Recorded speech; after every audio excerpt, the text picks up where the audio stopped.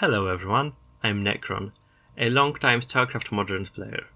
I have released more than 70 campaign missions, written hundreds of AI scripts and animation scripts, and I can confidently say that I know an unhealthy amount of things about StarCraft. Today I wanted to talk with you a little bit about pathfinding. Over the nearly 25 years StarCraft has been out, people and content creators have proliferated many myths about its somewhat awkward pathfinding. A lot has been said particularly about units like Dragoons or Goliaths, which, depending on what you've heard, have a reputation of either being the biggest units or changing their collision sizes mid-movement. I'll include a link to sources of both of these claims in the description of this video. Today we'll look at the actual in-engine animation scripts and collision data of these units, and I will show you why most of what you've heard about StarCraft's pathfinding is not quite right. I would hope that after watching this video, pathfinding will feel less like magic or something that's random, and more like an actual system that just can get a little bit quirky at times. To discover what StarCraft pathfinding has in store for us, let us analyze the Dragoon. The Dragoon is a unit with a size of 32 by 32 pixels, with its movement controlled by iScript. That is, an animation script that tells the unit how many pixels forward it needs to move each frame of its walking animation. Some similar units include Ultralisks, a larger 32 by 32 unit, as well as siege tanks, Goliaths and Reavers, all of them 32 by 32 units with iScript controlled movement. Out of all of these units, only the Goliath has a reputation that comes anywhere close to the Dragoon. One has to wonder though, if each unit I've mentioned has about the same collision size, as well as the same type of movement control, what could be making any of them worse than the other? Let us look at the collision in-engine. You can see yellow outlines around each unit. Those are the unit's real collision sizes. It doesn't perfectly match with unit visuals, and it's not absolute. There are some special circumstances, such as burrowing, where unit collision boxes can be forcefully pushed into each other, after which the units will attempt to scramble in random directions until they can get out of overlapping collision bounds. When Dragoons move, you may notice that the collision size doesn't really change. Regardless of what happens in the animation visually, it doesn't expand nor contract.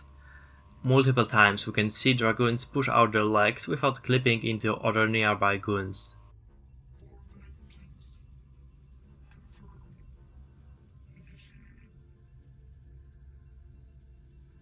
Despite this, we do actually see either one of them sometimes bump into another and move away from the group, or even a group of goons stuttering as if they struggle to move at their full speed. Why could that be?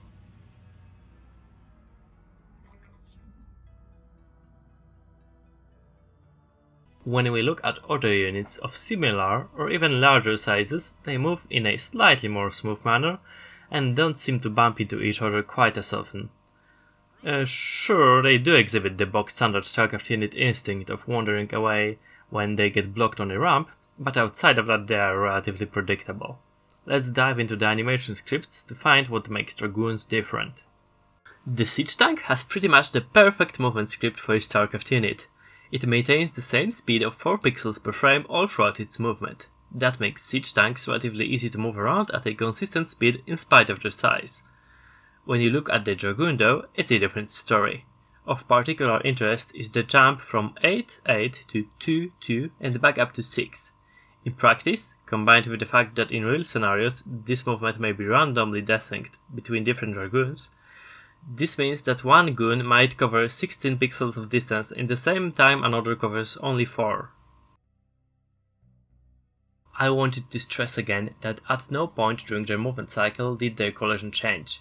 I'm not sure where that myth originated. It's probably just because their animation is somewhat suggestive in that regard, and it could have felt like an easy explanation of their perceived quirky bounciness. But even that bounciness sort of comes into question when we examine how paths are predicted and handled.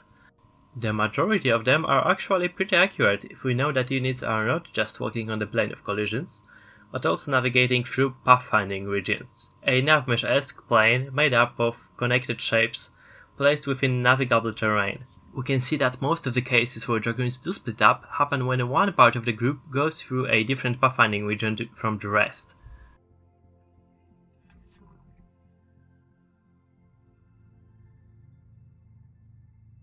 When we look at the Ultralisk walking script, we can see that it doesn't appear to be significantly better than the Dragoon.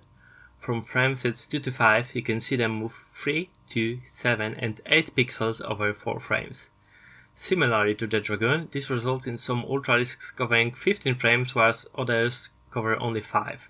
But due to a combination of their typically smaller numbers and a script where their speed is more meandery and less jumpy, the Ultralisk escapes the Dragoon's reputation. What's interesting to me is that our second culprit, the Goliath, doesn't appear to have that bad of a script. None of the speed differences get quite as bad as the Dragoon, nor is its size anything of note. I, personally, think that the reputation they get boils down to them being a mass-produced unit that we subconsciously compare to the smoother siege tanks and the vultures as we attempt to move our mech armies around. Now, seeing regions, we can see that there's some logic to how units bounce back when blocked. They don't just move in random directions, they circle back to a previous region, try to re-enter the one they got stuck in, and attempt to center before trying to proceed again.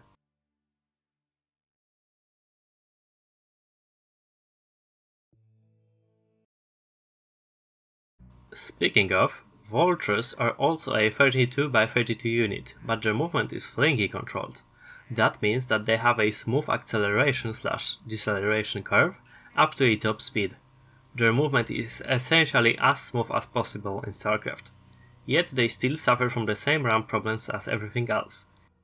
Because there's no push priority in StarCraft 1, once a unit is blocked, that's it. It has to circle back or stand still and wait until something moves. In this example map, this is particularly painful because regions around the ramp are very large. This means that moving into a neighboring region can mean that the unit appears to unexpectedly move a whole screen's worth from the player's point of view. To summarize, to the degree that pathfinding issues are even specific to the Dragoon, its infamous movement mostly stems from its walking animation script, and the quick jumps between different speeds it has as it wobbles around. But it's really a minor part of perceived inconveniences, of which most aren't unique to the Dragoon at all.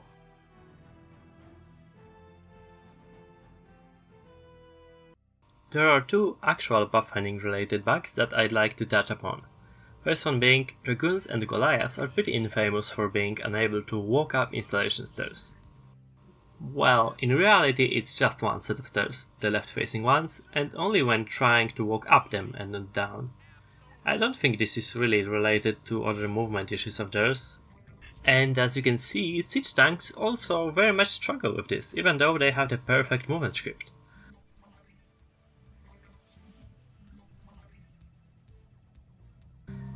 If we tried decreasing Dragoon size by just 1 pixel vertically and horizontally, they climb up without any bigger issues, at least certainly without needing more than one click.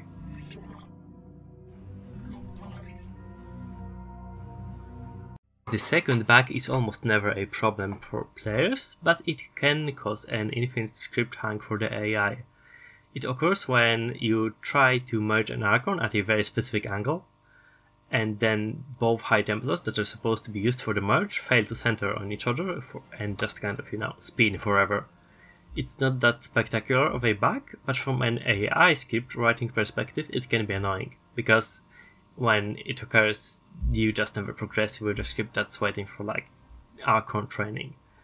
Once again, changing the unit size by just 1 pixel, in this case making the High Templars 1 pixel wider, seems to fix the issue. That's all for this video, and if you found it interesting, remember to let me know in the comments or by leaving a like.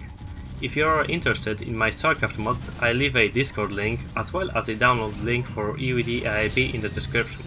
Thanks for watching!